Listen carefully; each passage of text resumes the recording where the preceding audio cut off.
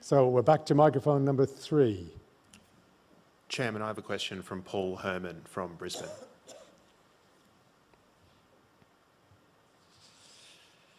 Good morning, if it's still morning, to the board and to the shareholders and to the CEO.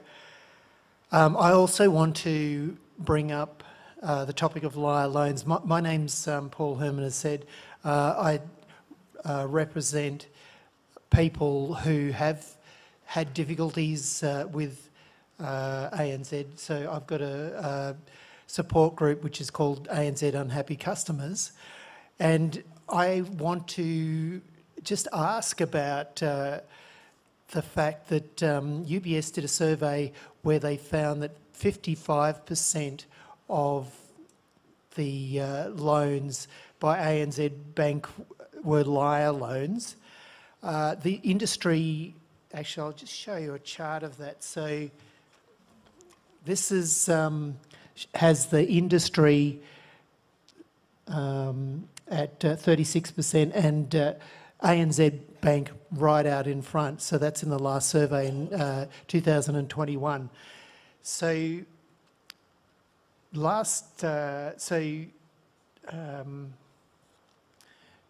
also I want to make the point that since 2015 with the UBS surveys, ANZ was 34% in 2015. Now in 2021, the last survey, the liar loan rate was 55%. So last time I was here was in 2019 and I broached this topic. Mr. Elliott blamed brokers and customers. However, as Craig pointed out, UBS found that 81% of ANZ customers with liar loans said that ANZ employees told them to lie. So I think that that's really concerning. In my case, I had my documents fraudulently altered by a bank employee, and my income was inflated by 625% without my knowledge after I gave over the application forms. There was a story about this also with Elizabeth Donato,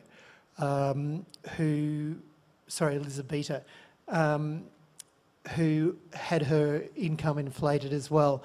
And it's just very distressing, and it interrupts the lives of people who have been impacted by fraud or the situation with liar loans. There's if 55% of the loans are liar loans, I'm really concerned that first homeowners, may be encouraged to falsify their documents by ANZ staff. So my question is, well, one thing is, would you be prepared, Shane Elliott, Mr. Elliott, to speak with Elizabeta? And I've got some other questions as well. So well, today, can I pick up on that? And this is very similar to Mr. Caulfield's question earlier on. Yeah. So just to reiterate, you won't be surprised by my saying that, we don't agree with the characterisation in that survey, and we certainly reject the notion that employees have been instructed to do anything untoward. I'm very sorry to hear about the experience that you've outlined. Clearly, you've had a very negative experience yourself and the people who you are here representing, and that's certainly not something that in any way I would ever want to see happen.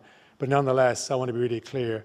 At ANZ, we scrutinise applications carefully. We have no incentive to make a bad loan. It creates the sort of disharmony and the unhappiness that we want to make sure we can avoid.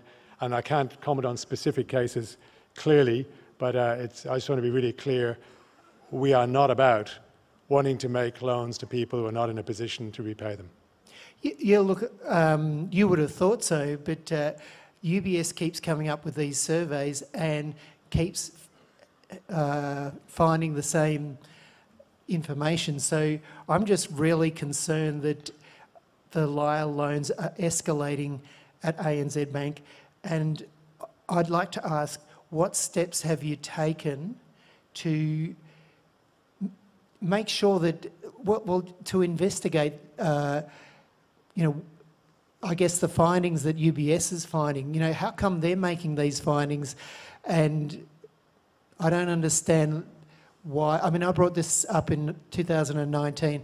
Don't understand why it's still a big issue again in 2021, 5 years after the Royal Commission. So as we mentioned earlier, if the allegations were correct, you would expect that would start to show up in our loss rates and in our 90 days past due rates.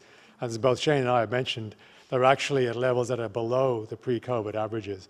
So we judge it on the results and on the outcomes. That may change this year. You know, if we have a recession, if we enter a recession, a lot of people are really doing it tough, and that's in the media a lot now. So, you know, once they've used up their buffers, once they've used up their credit cards, people are going to get into trouble. And as Craig was saying, you know, perhaps, you know, 5% people are going to be struggling. We've had good economic times. We've had a very strong property market. So these, you know, it may become more evident if we enter a recession. And I guess the other question I've got is for John McFarlane is, you know, what's happening here with risk assessment? Okay, and just to, well, on that note, actually, it's very relevant. I would remind you, of course, that we're required to assess, when we're looking at lending for home loans, people's ability to repay 3% above the rate at which we're initially is on the market when they're coming in for the loan. So is that the reason that there's a motivation for liar loans? I mean, well, I'm rejecting the assertion that there is a practice of liar loans. And as I say, the fact that we've got performance in our loan book which is better than our peers, the fact that we're at levels that are below pre-COVID in terms of delayed payments, all that indicates that clearly we've got some strong processes in place. And the numbers we've got don't match some of the items that are being alleged in the survey. I don't know if there's anything else to add to that. I think we've kind of been over this ground already, Mr. Herman. I'm not sure I'm adding a lot of value to you or to the meeting by continuing to prosecute it.